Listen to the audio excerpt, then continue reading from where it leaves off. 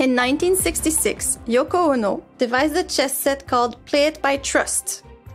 It uses 32 standard chess pieces and an 8x8 square board.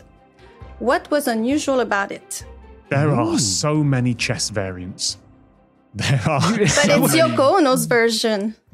Yeah. Like it feels like it's Yoko Ono. It feels like the point is the point that it's like an art display effectively. Like this is a form of modern art, of performance art in the form of chess. Having it called like Play It by Trust. Yeah, you're quick. I feel like Yoko Ono would not be designing a commercially copyrighted version of chess here. That is going to She's not pitching it to Hasbro. Oh no, I like that though. There's Hasbro just has a board with like Yoko Ono's face on it and a big production site. It's just a regular chess set, but it's Yoko Ono's chess set, so they're charging more for it. It's the stepping stone to Parker Brothers doing Yoko Onopoly. I heard the brief pause before there as you tried to work out which O's were getting portmanteaued. Where do the O's go? Yokopoly? No. Yokonopoly? Maybe. Yokonopoly? Well, if you've got to play it by trust, to me, my first instinct is, for whatever reason, you can't see everything. And you just gotta trust that the other person is being honest about what's going on. You're playing chess battleship of some sort is how I'm picturing it. Oh, I saw it like the old, you remember Command and Conquer, the video game, kind of real-time strategy game where you didn't see the opponent's section of the board until like you had a sight line there? You're in the right direction. Oh, really? But you're not there yet. Okay. Was the board, like we said that it was a normal 8x8 board. Was it in one piece, this board? Yeah, it's a normal board with all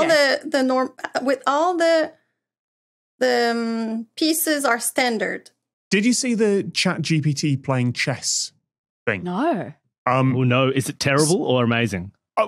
So this is going to date very badly because in 6 months it'll probably be able to do this. But all it's doing is like predicting what the next word is. So it sort of knows how chess games work and sort of knows where the pieces might be, but it doesn't understand the rules. So it just cheats all the time. Because all it's doing is going, that looks like a move someone would write there. I'll try that. What have you done? You've taken your own bishop. Well, I guess that's a thing you can do now.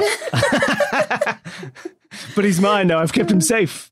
Okay, so it's something trust-based. It's got to be about knowledge or something hidden, but... Ooh.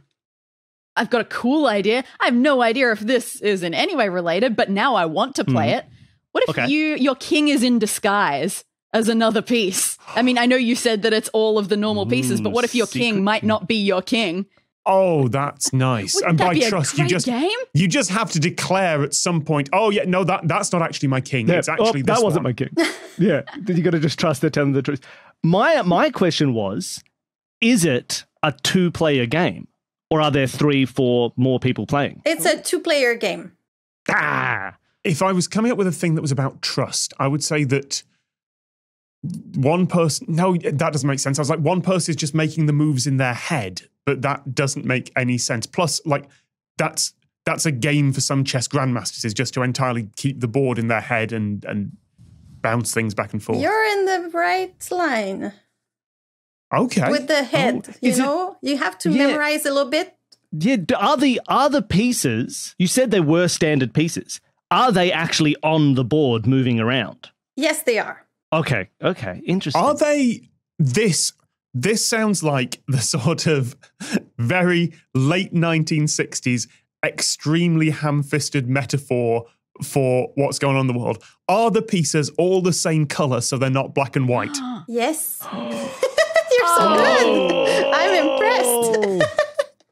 Yeah, they're all white. That feels like exactly the sort of things that... they went with all white. That is, I would have gone with shades of grey, personally. It's 1966, so I guess because it's to show the futility of war.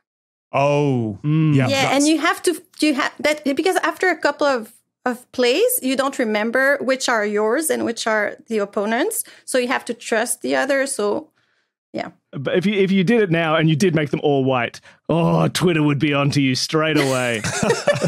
The answer was making a statement against war. Whereas my first instinct was, oh, let's combine chess with battleship. Let's double the war. Let's make it 2 wars at once. We're going to fight this war on multiple fronts. Your king has been checked by an aircraft carrier. Okay, that's a thing. Yeah, so both players start with a full complement of 16 white chess pieces. While it's possible to start a game in the usual manner, it becomes harder to remember which piece belongs to which player. The artwork created in 1966 is symbolic of the futility of war.